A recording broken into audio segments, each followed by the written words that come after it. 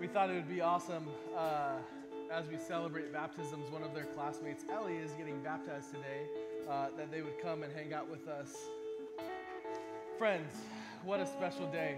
It is an amazing day. First service, we got to celebrate our seniors graduating from Hope College, and we got to pray over them. We got to send them off. And today, in this service, we are going to celebrate, I think, 8 or 9 or 10 amazing stories of what the Lord is doing in people's lives. So welcome to our baptism service. We believe in baptism because we believe in the power of God's forgiveness and the power of God's grace. There's nothing that we can ever do to earn the power of God's forgiveness in our lives. But baptism is this symbol of going under a person who admits that they are full of sin, full of brokenness, and they are coming up able to praise God for this new life that they have in Jesus. And we have some amazing stories to share. We're in this final sermon entitled Saved to Testify.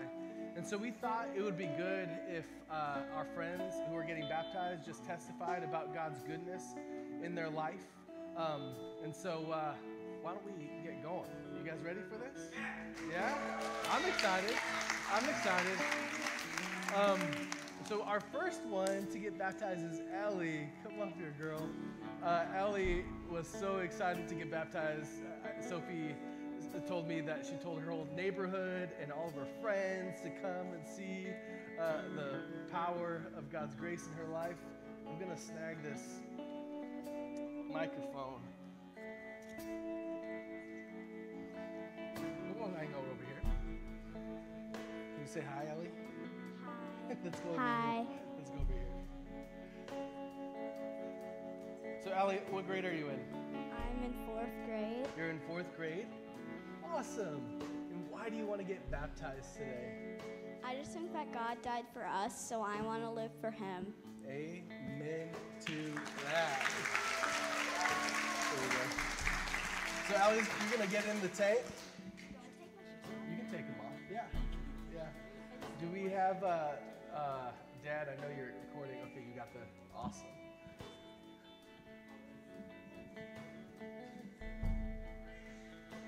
So just a point for our Boulevardians here. After she gets baptized, we want to celebrate with the angels. So she's going to get dunked, and then once she gets dunked, we can just celebrate like crazy.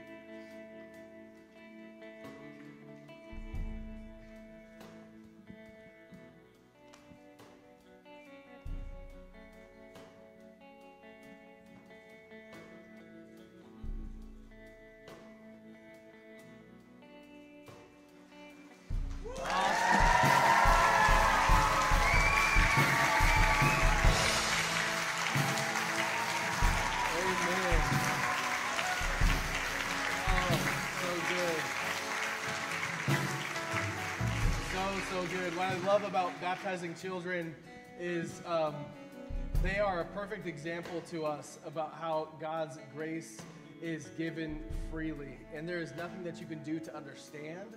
There's nothing that you can do to deserve God's grace. And we see that especially as our kids get baptized. Next up, we got Saveva. Saveva, you want to come up here and hang out with me?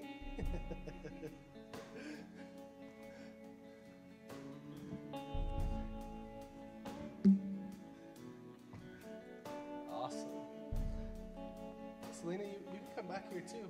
Why don't I hang on to your towels here? Yeah, of course. Let me give these to Tio. Tio, want to hold on to these?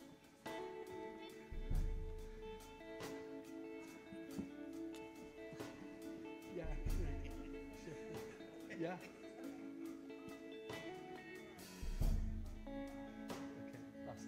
Awesome. Saveva wanted to share with you all, wanted to testify to you all that she is getting baptized today because she wants to start a new life with God. Can we get an amen to that?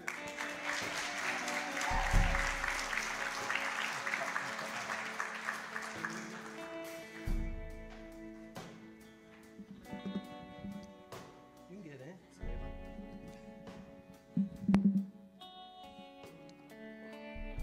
Sit down.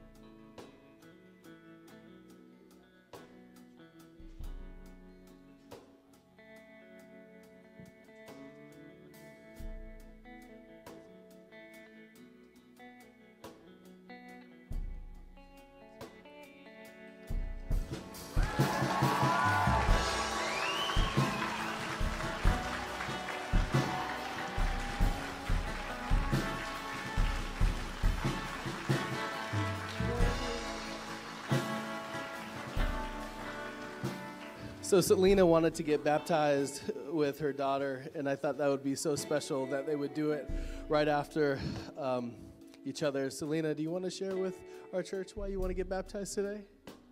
To live my life in God's image. Awesome, awesome. You can celebrate that.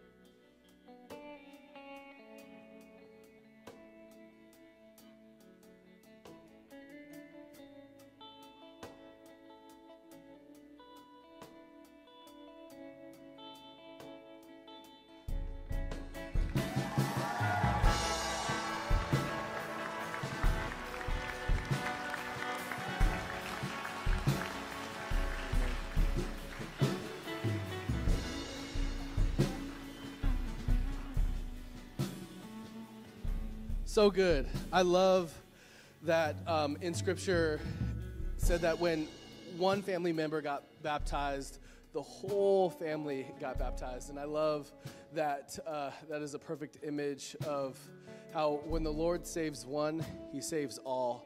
And for some of us who might have some family members who are not walking with the Lord, I pray that you would know that you don't have to be discouraged. The Lord has timing, and the Lord has a plan not only for your life, but for your family's life. Next, we got Henry. Henry, come on up here, brother man. Henry has been a guy that he's been ducking and dodging this day for quite some time. But yesterday, he had been wanting to get baptized for some time, but some things have happened in his life. And I just want you to know, bro, I'm so proud of you, and I'm so excited to see what the Lord has been doing in your life and what the Lord's going to do in your life after this day. So why do you want to get baptized? I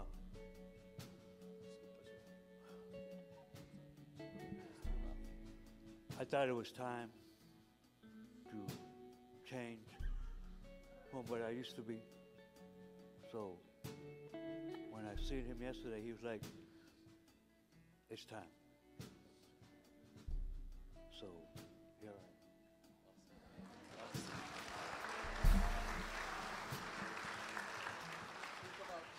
Well, while Henry's taking off his shoes, I just want to say Henry has been coming to the Boulevard pretty much since we've started on and off. And a couple months ago when he gave his life to Jesus and he wanted to get baptized, some things happened in his life.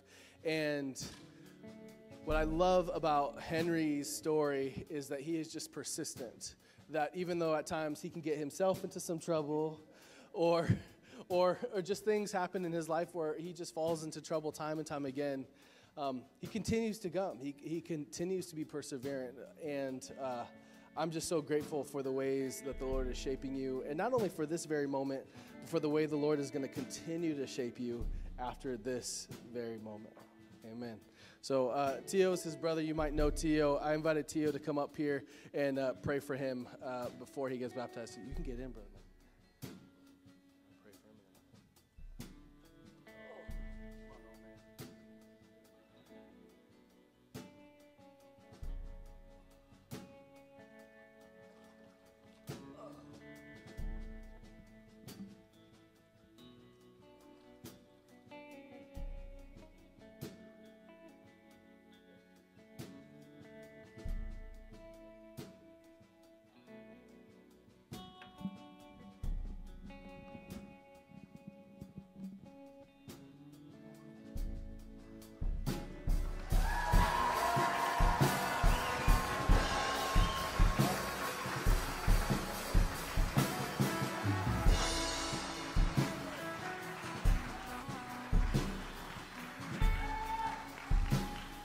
Amen.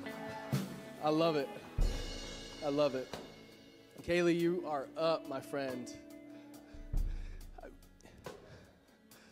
You are obviously very excited, and I know you have a word to testify today. So why are you getting baptized?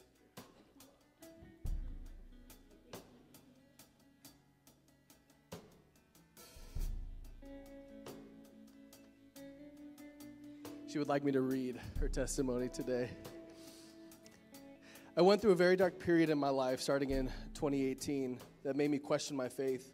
By 2020, I was lost, afraid, and suicidal. Over time, I came to understand that Jesus was the one keeping me from falling into the pit completely. I realized that I had been loved through it all, even when I didn't deserve it. I've been through what I can only describe as hell and have made it back with Jesus gently, leading me towards home. I'm still on that journey going home, and today means so much to me. It's the day I'm giving my life to Jesus because my flesh and my spirit don't belong to me. They were a gift and belonging to God, and I want to honor these gifts by following God's will for my life instead of my own. I want to take a moment to thank my family and my friends for all you have done to love and support me when I didn't know how to love and support myself anymore. It's the love that's been shown to me that has helped me make it through. I have felt God's love in every one of you, and I'm so thankful to be alive and to share this day with you. John 3:16. For God so loved the world that he gave his one and only Son, that whoever believes in him shall not perish, but have eternal life. Lord, prepare me to be a sanctuary, pure and holy, tried and true. With thanksgiving, I'll be living a sanctuary for you. Amen.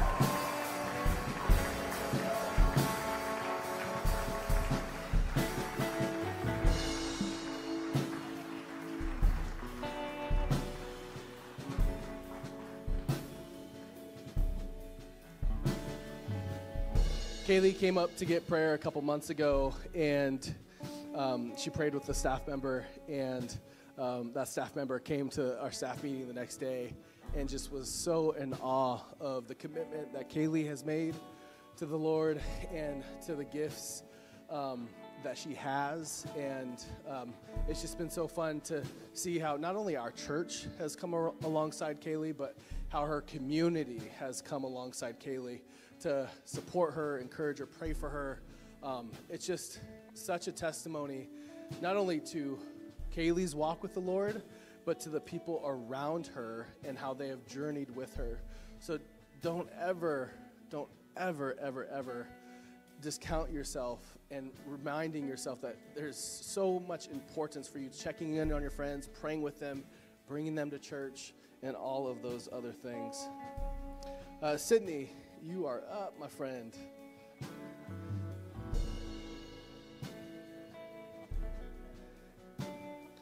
That's awesome.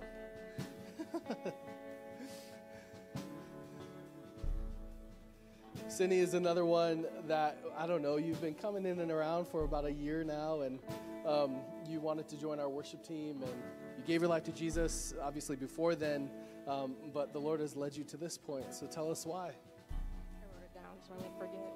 Okay. So God has definitely saved my life with sending me my son.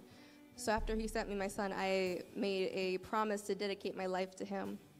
And after more trials and tribulations I've faced in my journey back here to Michigan, I believe it's time to take the next step in continuing to follow Jesus Christ.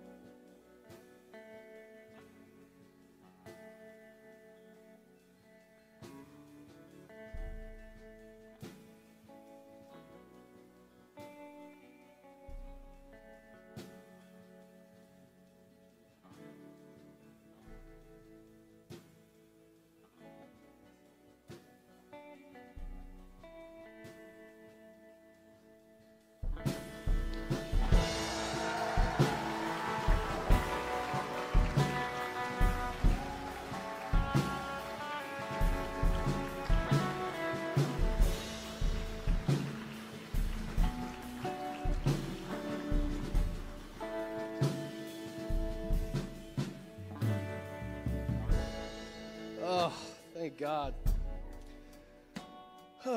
Jason, you're next, brother, man. Yeah. Jason, we are just getting to know each other, but it's been fun to see you around the neighborhood. And I just want to say, bro, I love your heart for Jesus, and I'm so excited that you're making this commitment today. I know you have something to share, so. Yes, I do. Psalm 28:7. And hold on just a second. Here we go. The Lord is my strength and my shield. Mine heart trusted in him, and I was helped. Therefore my heart shall rejoice, and with my song I will praise him. Now, folks are just now getting to know me, but I spent 30 plus years working in the rock and roll industry and the entertainment industry, and God, he's pulled me out of that. Showed me the evil that was going on and everything, and as he's pulled me away from that, the devil's been fighting. I've been under attack for the last 8-9 years, and it's time to extinguish some flames.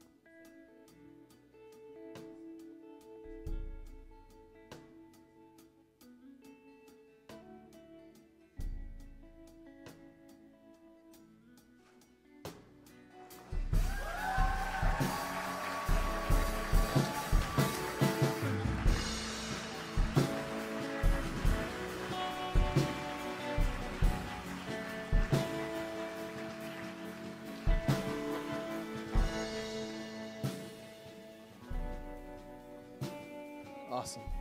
Thanks, brother. Oh, man, Josh, you are up, my friend. A couple weeks ago, we sent out mailers to our neighborhood, inviting them to our Easter service. Josh responded to one of those mailers, showed up, and he really hasn't left since. And I am excited hopefully you can share some of your story, brother, because I've been encouraged by it. I would love it if our friends would be encouraged by it as well. Recently, I was going through a kind of dark time, and I felt pretty lost. And it was like a beacon that drew me here. And I think my life has purpose, and following Jesus is going to give that purpose more meaning. And actions speak louder than words, and this is the first action in that path.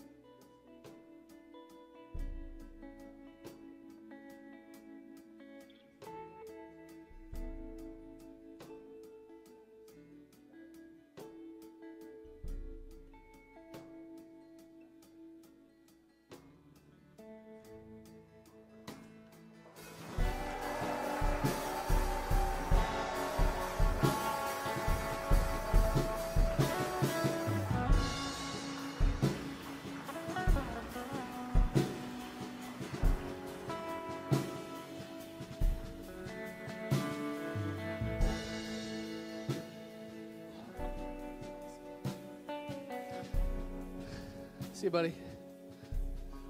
See ya. Awesome.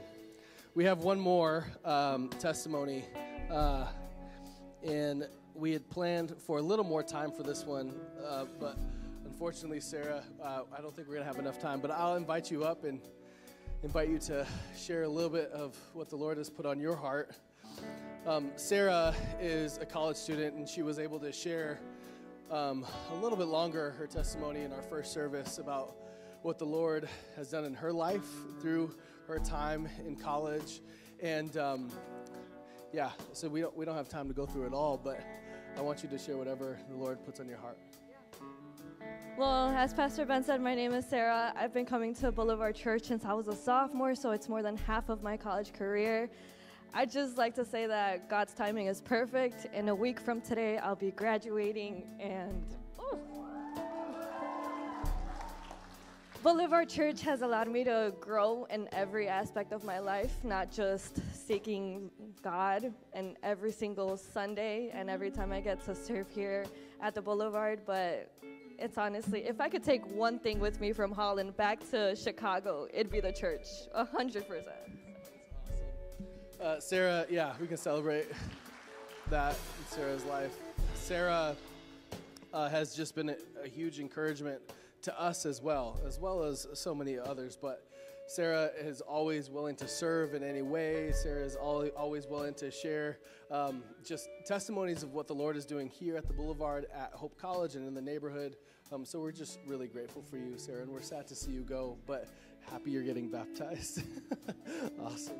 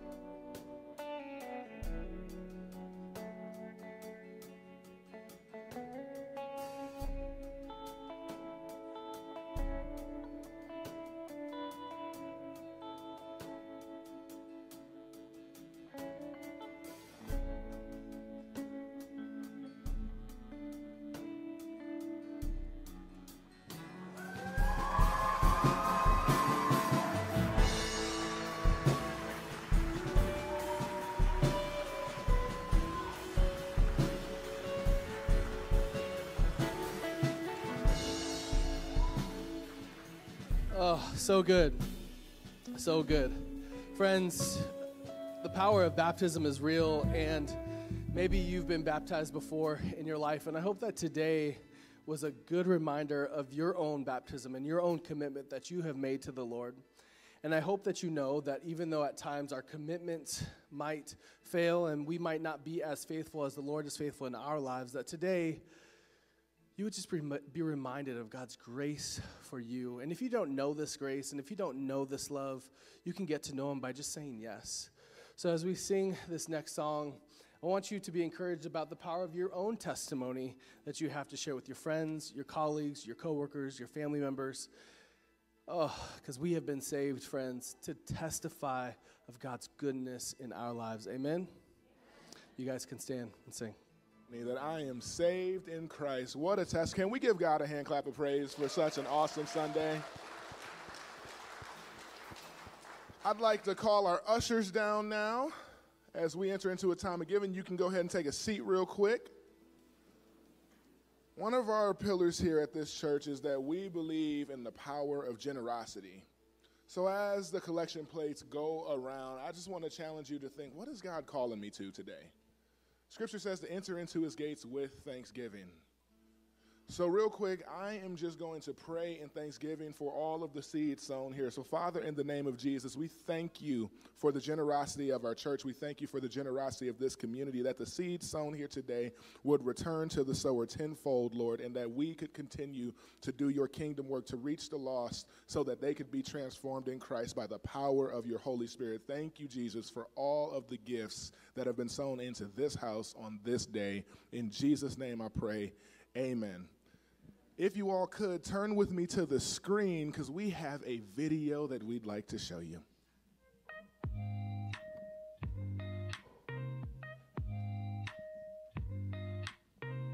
Hey, Boulevard Church, we have some really exciting news to share with you. Yes, this summer we are starting a brand new ministry called Neighborhood Hang. And the mission and vision of this ministry is to create a space for our church and our neighbors to gather and create community and connection. So starting Thursday, June 13th, I'm going to invite you, and you're going to invite your friends, your family, to come hang out in our parking lot where we're going to have some food, some games, and really create a place of belonging for our neighborhood to continue to discover God's love with their neighbors. I cannot wait to see you. Peace. Come hang out with us this summer.